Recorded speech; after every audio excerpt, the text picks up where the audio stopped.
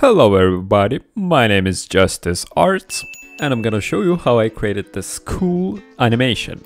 By the way, this is just a small part of animation, so don't leave now. To tell you the truth, I really don't know why the internet is full of her design everywhere, because that design is so simple. But let's go back with how I created Makima in 3D. First, I needed a plan, so I had two options. First option would be make a video for people who needs to get bonked, which is an easy option, or choose the hard option and make something cool. Which option do you think I chose? Bro, you not the thinker! Well, sorry boys, but this time I chose to make something cool. Going forward, I will have a little bit of spoilers from the show, so if you're worried about that, you can watch the show and come back later. So I chose the most coolest place I have seen in the anime, which was this underground thingy, and I just hate creating buildings, so this was a best decision. Next thing, if you're making something about Chainsaw Man, how will you not include Makima? I'll add her to the environment, but I thought it would be just too boring if I make an environment and a character standing in it. I should showcase some of her powers, I thought. If we already have environment and a character and her powers, I kinda need someone to display her powers on. So I'll had to add some sort of character or demon. Now when we know what we need, let's move right into it. Before I can start sculpting anything, I'll need to gather some references. So I got some from anime, some from manga, some from fan art. Cosplayers does help a lot with creating stuff like I do. So I got quite a few images of that. Of course, some images for her hair and for her outfit, like shirt, pants, and even shoes. I even got some for the coat. I did create a coat, but I did not use it in the last animation because it didn't look as good as I wanted. Finally, we can move out to actual work, so I start with Zbrush.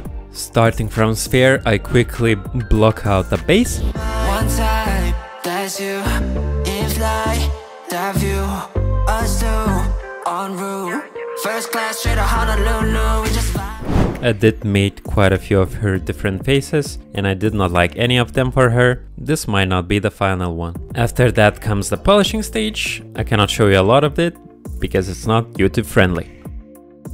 I know I will come back to the body and head a bit later, but now let's move to the clothing. Maybe her design is really simple, but remaking it in 3D is always super hard. I'm still not very confident on sculpting the folds, but that doesn't stop me from trying. I remade her pants, shirt and coat like 4 times. I still wasn't really happy with it, but you know, sometimes you just have to go on. Now, when I'm mostly done with the sculpting, I can finally move on into preparing the model for texturing phase.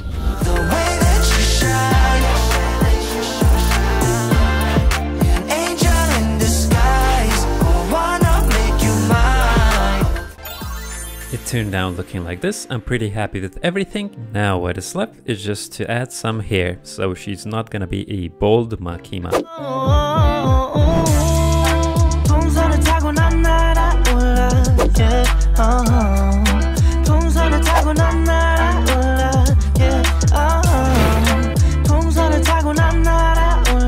I will say that it looks pretty amazing, but I will be rendering in a different program. Let's check it there.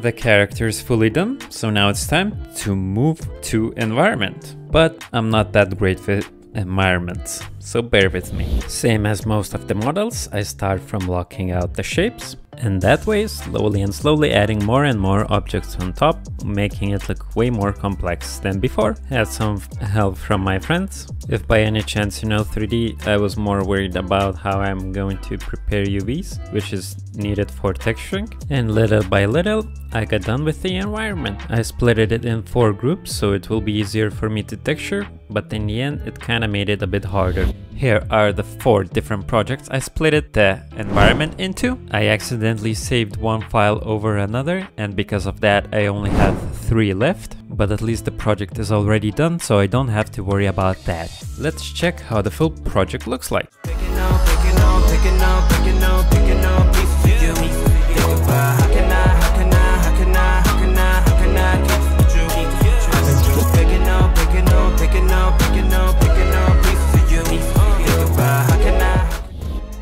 it looks pretty amazing, don't you think? And now we only have to finish creature, rigging and animation, and that will be all the project. At first I wasn't really completely sure of which demon I'm gonna sculpt, but I chose tomato one because I thought the design is pretty simple and will not complicate the animation too much, while I will still be able to make it look really cool. 전화하고 싶은 나 I've been sipping on the rocks on the wine let's just ride the life just picking up pieces of you how can I keep you I've been just picking up Looking really good. And now let's combine it with environment, lighting and some post-processing.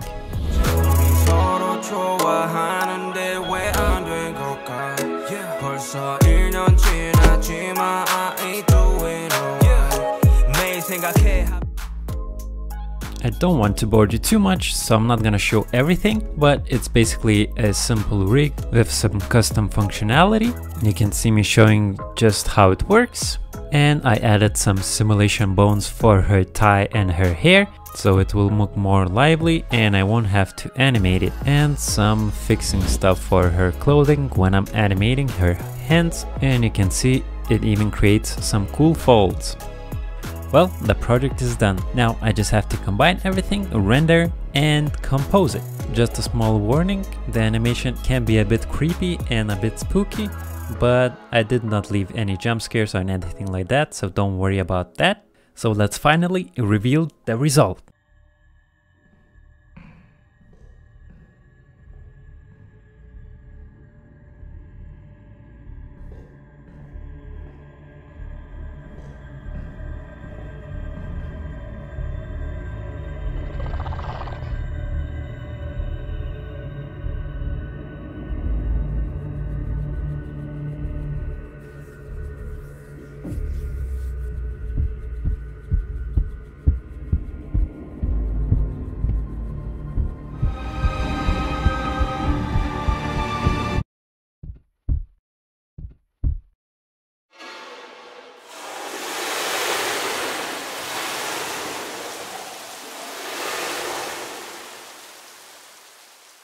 Please leave down in the comments what you liked and what you did not like about this video. If you like this video, I really recommend you to check out these two videos on the side.